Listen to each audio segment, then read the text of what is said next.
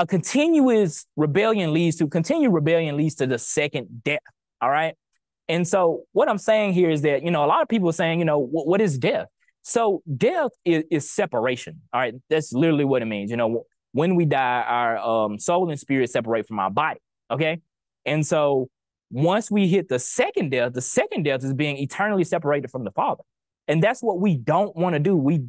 Nobody wants the second death, but we have to be willing to live a lifestyle that doesn't bring judgment on us to receive the second death. So we have to live out the Father's will. We can't be fooled in what we're doing as far as, living a continuous lifestyle. And Scripture clearly tells us, and this is why we can't be stuck at the hands of translators, and this is why we can't be stuck at the hands of, just listening to, Mima or Nana or whatever you call it, your grandma or your elders.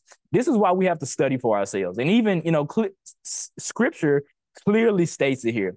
So let's go to Yochanan Aleph 3 and 4 through 10. I'll go ahead and read this. Everyone doing sin also does lawlessness, and sin is lawlessness. And you know that he was manifested to take away our sins, and in him there is no sin. Everyone staying in him does not sin. Everyone sinning has neither seen him nor known him. Little children, let no one lead you astray. The one doing righteousness is righteous, even as he is righteous. The one doing sin is of the devil, because the devil has sinned from the beginning. For this purpose, the Son of Elohim was manifested to destroy the works of the devil.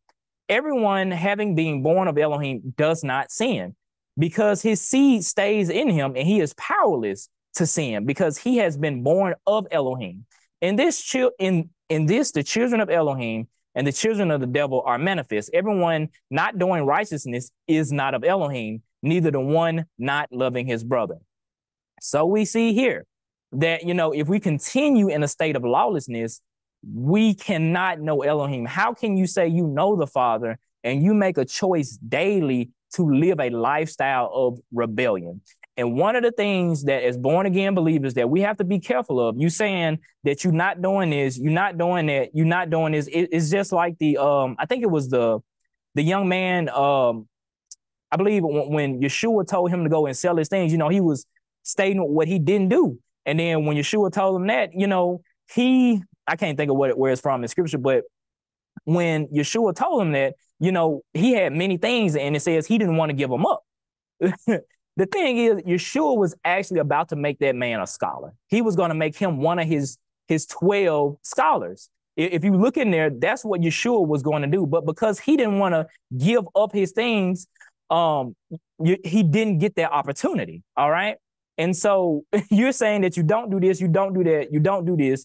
Well, the thing is, it's not about what you don't do. It's about who you are. All right. So the question is, are you studying to become who the Father created you to be?